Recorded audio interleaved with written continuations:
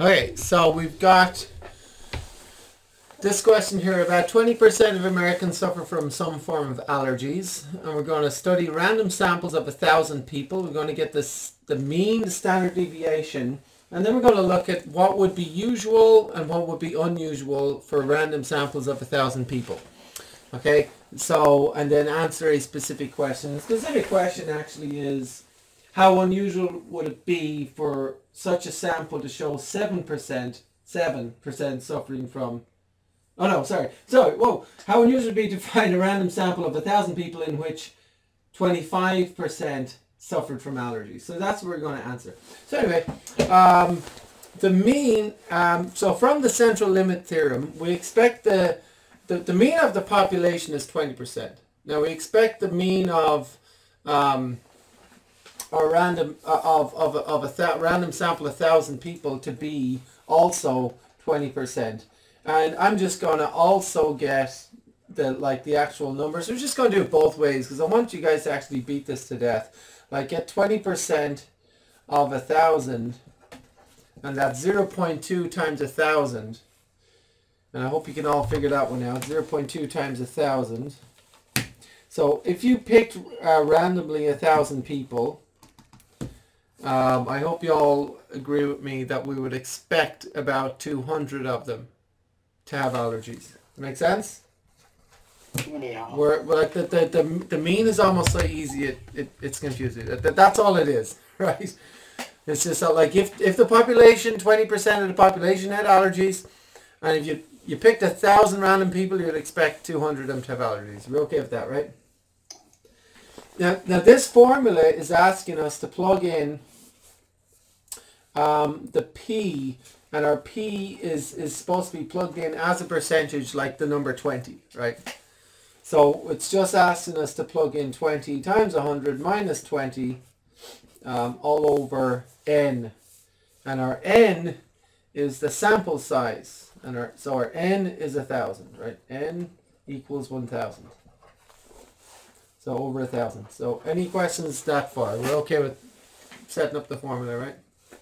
Go with that. Cool. And I'm just going to write this out as a calculator. One line entry would be parenthesis 20 times parenthesis 100 minus 20 close parenthesis divide by 1,000, and then close the parenthesis for that square root. So you have to your calculator will do a little parenthesis for the square root, and then you need to close it at the end. And then I'm going to type it in.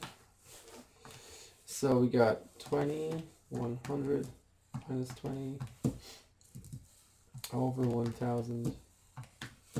And that is 1.26.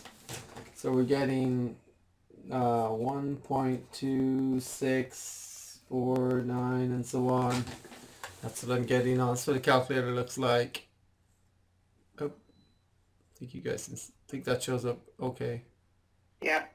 And that rounds to the one decimal place, I think. Let me see.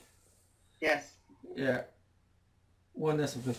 1.3. Nice. 1.3. Cool.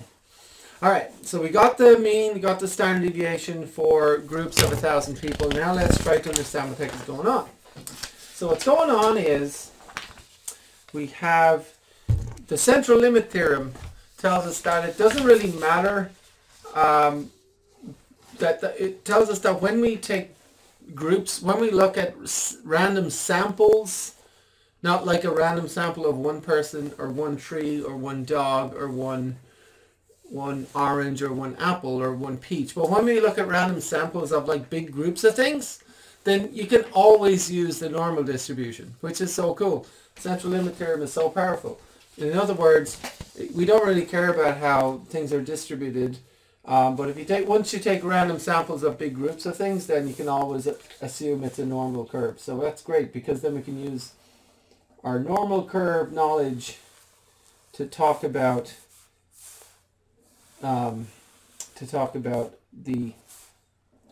what we're looking at. So we'll draw a bell curve. And I want you all to beat this to death. I know that there was only one little question at the end, but I want you all to understand it so that you all do really well on the test. Make me proud and get 100%. All right? So we've got a bell curve, and we're going to go up one standard deviation, and then we're going to go up another one. Then we're going to go down one standard deviation, and then we're going to go down another one. And once again, I just want you all to understand that here's the mean here, the mu, right? And for all normal distributions, when you take the mean and add 2 standard deviations, and then take the mean and subtract 2 standard deviations, you'll end up with 95%. 95% of observations will be within 2 standard deviations of the mean. And that's because that's the way the normal distribution works. Isn't that great? And that can tell us a lot about things, can't it? And so it doesn't matter what we're studying, it's always going to be like this. And that's so cool. And that's the area under the curve. Like the area under this curve is 95% of the observations will be within 2 standard deviations of the mean. So, and the whole world considers that if something is within 2 standard deviations, it's considered normal. Okay, this is considered, normal or usual. Okay, and if it's down here, to the left, that's like unusually low.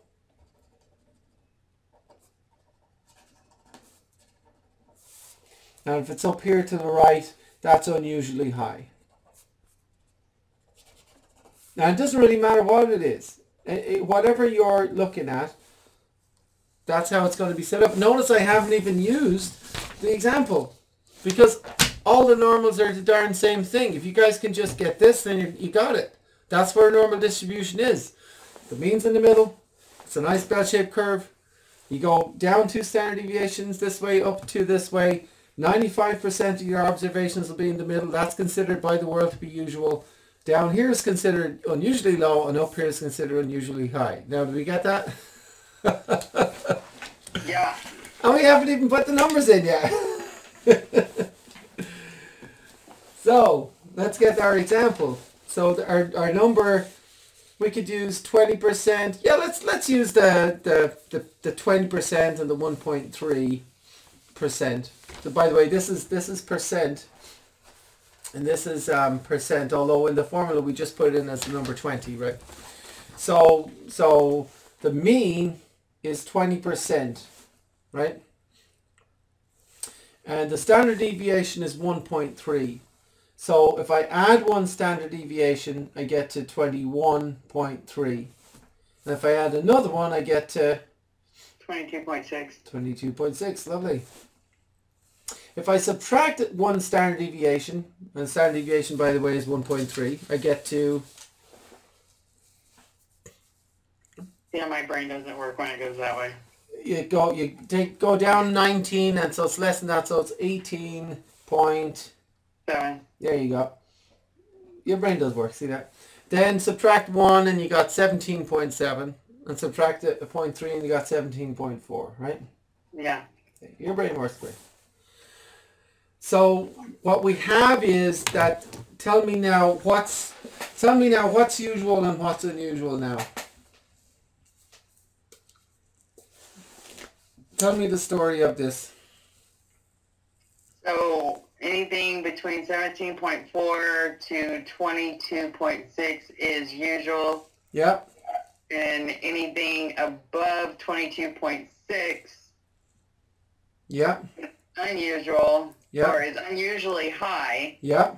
Anything below 17.4 is unusually low. Yeah, so we need someone to teach this class next quarter. You're going to sign up for the job. That's it. I don't have your skills. Oh, you just did it. Would. Oh, come on. Like, can you believe I get paid for this? Yeah, I can. No, come on now. You're doing your job. You did it, but that's all there is to it. That's all it is. And so now you can answer any question that's thrown at you, because now they can. So I'll just throw out. Let's do the one that. Okay, we'll do the one that they asked first, I guess. How unusual would it be to find a random sample of 1,000 people in which 25% suffered from allergies? And by the way, I'm just going to look at this when we look at random samples of 1,000 people. So it's about 1,000. About 20, so go back to the question again, just mind everyone. 20% of Americans suffer from some type of allergies, and we're looking at random samples of 1,000, right? So the question basically was, you know, let's take 25%. Now, 25% is where on the graph? It's all the way out here somewhere, isn't it? Yeah. Yeah, so like 25% is out there. So that's like, and the bell curve goes way down here, right? And so tell me about 25%. It's unusually high. Unusually high. You got it. 25% would be unusually high. And can you think about like a real life example where you would be taking where you would get 1,000 people and you want to know like and their allergy rate was 25% and you go, wow, that was unusually high. Like when would that happen in real life? Any idea?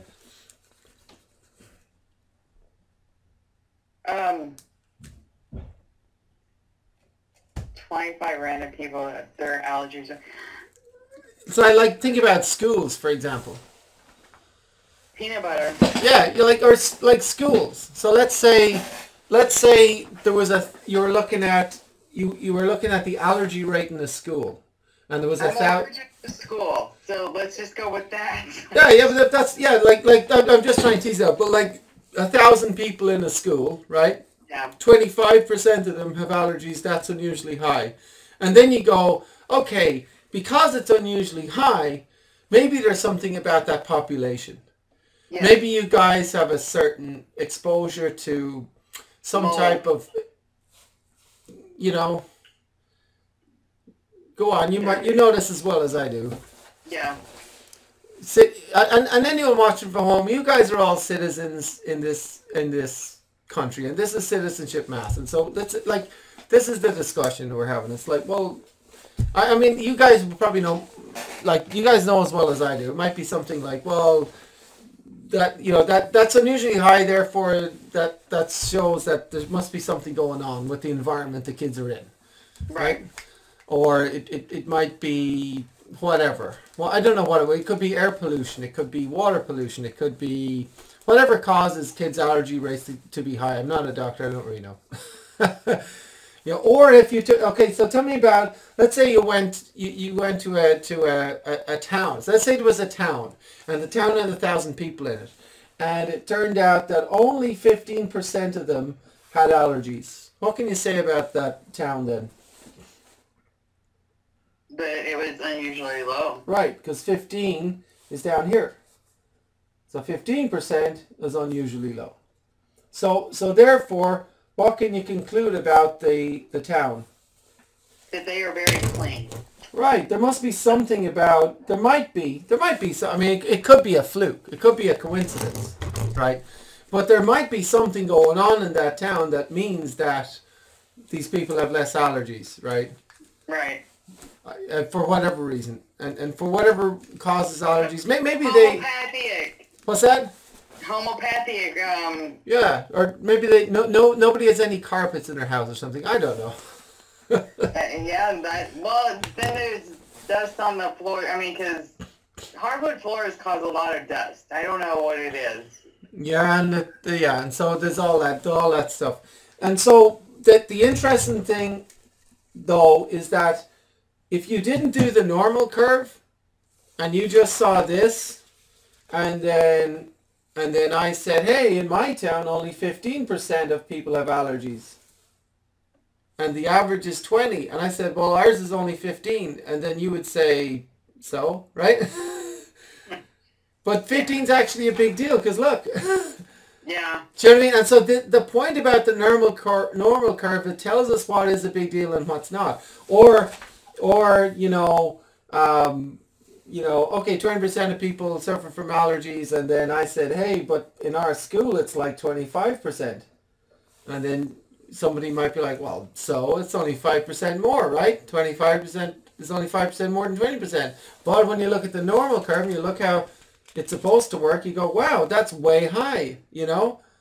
Even though it's only 5% more, it's very unusual for a group of 1,000 people to have 25% allergies.